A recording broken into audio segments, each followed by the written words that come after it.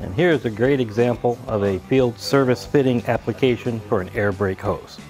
I'll go ahead and start the assembly of this, twisting the collar to the left. You want to stop just short of the inside rim there to give room for the hose to expand. We'll come over here and measure the hose.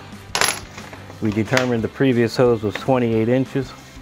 We'll measure to the center of the collar here, again leaving just enough room, and we'll cut this on our saw.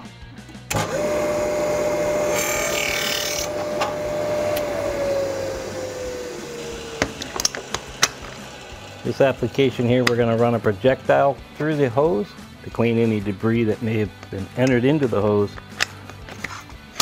due to the chop saw.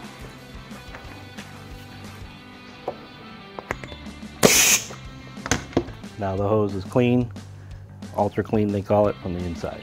Apply a light lubricant to the threads. It allows the insert to thread in evenly without marring or damaging the inner liner of the hose.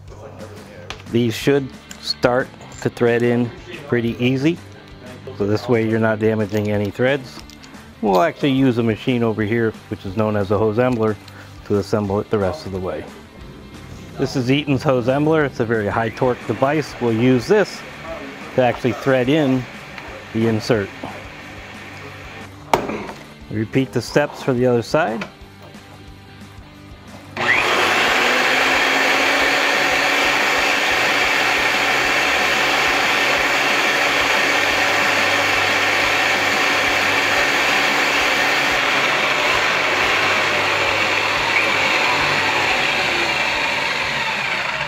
And that's how you make a reusable, field attachable air brake line.